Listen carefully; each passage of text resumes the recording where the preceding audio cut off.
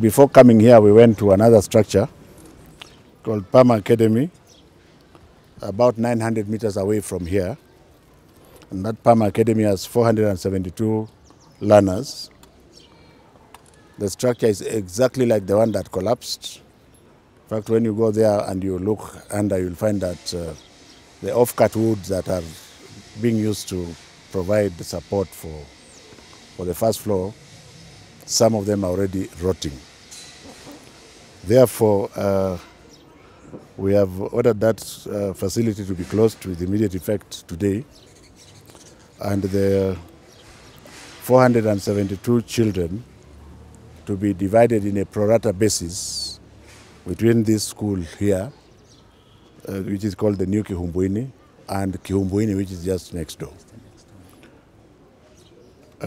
Beyond that, this morning I went to Ngong Forest Primary School, and I was shocked that there's a very large capacity there, which is unused.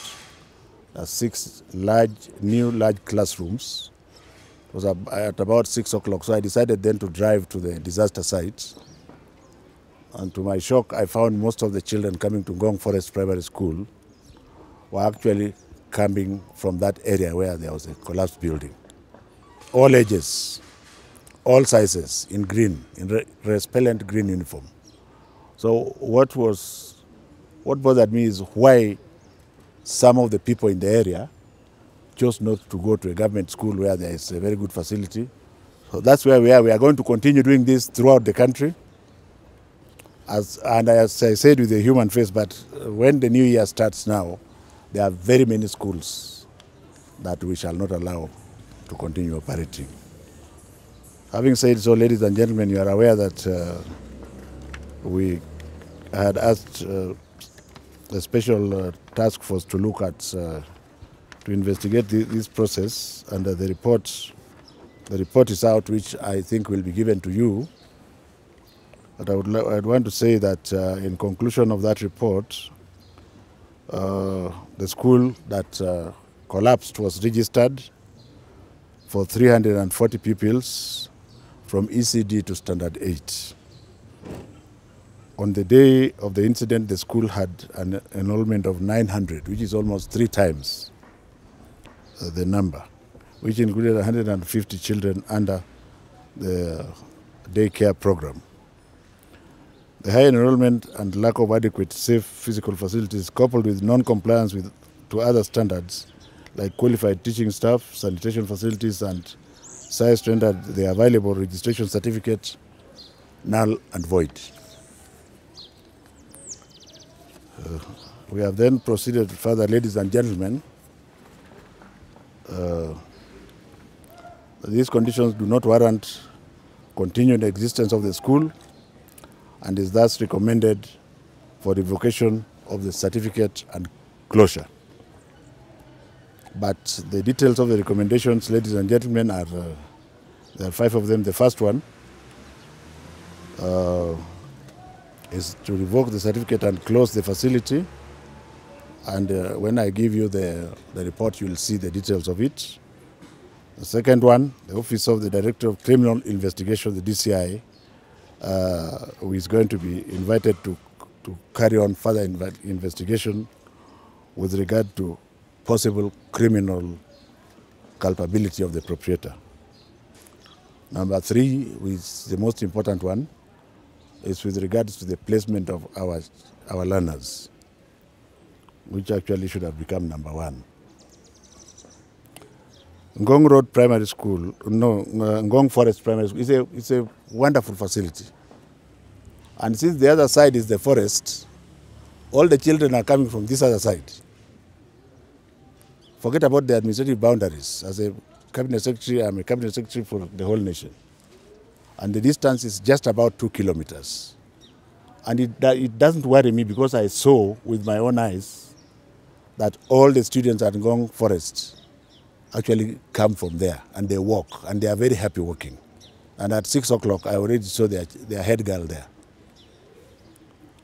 So we are going to give Ngong Forest Primary School 480 pupils.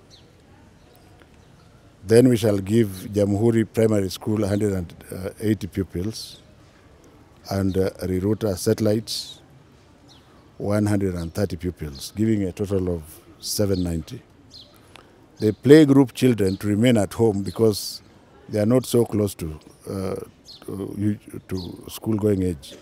The ministry to provide textbooks and desks for the additional learners. More specifically for our pet project, the competency-based program, Gaturu. Those books should be made available like yesterday because I'm not sure they were available in the private facility. We shall do that, sir. Number 4, counseling and medical care. All the pupils to be counseled and debriefed. Let me just take note to clarify one thing, that the students who sought medical care at Kenyatta National Hospital were 69, and 67 have been discharged. The 2 remaining, 1 is in ICU and is doing very well, speaking like a physician. There was no major spine damage. 1 is to be discharged on Friday. There's a small swelling in the eye which we are dealing with, and once it is well enough, then she will go home on Friday. So this medical care to be extended to 1 pupil still that is admitted at Kenyatta National Hospital. Actually, there are 2, because I have insisted as a physician that the other one should still be kept, because she will be running around all over the place with an eye that is swollen. So she will be discharged on Friday.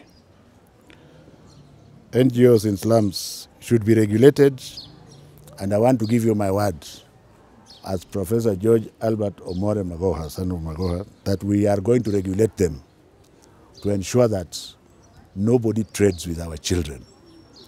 It is good enough for you to help our children, but their lives must come first. And we are not going to allow people, they are not chicken or bees that you put in one place and then say you are doing 1, 2, 3. The government standard is the gold standard. It is the gold standard. If you are going to argue that there is no space, you can build a good structure, but go up several stories, isn't it? Yeah, so we are not going to mince words with them. And will be monitored by authorities to ensure compliance. There's a NGOs, regulatory authority, DCCs and chiefs. But as the superintendent of education in this country, I want to pray to God that the calamity that has befell us at Ngandu does not happen again. So you are going to see us in other cities that have slums, like Mombasa, Kisumu, Nakuru, and elsewhere. And this is an ongoing process. It is historical. So let us not dramatize it, but let us face it, because we have lost innocent lives.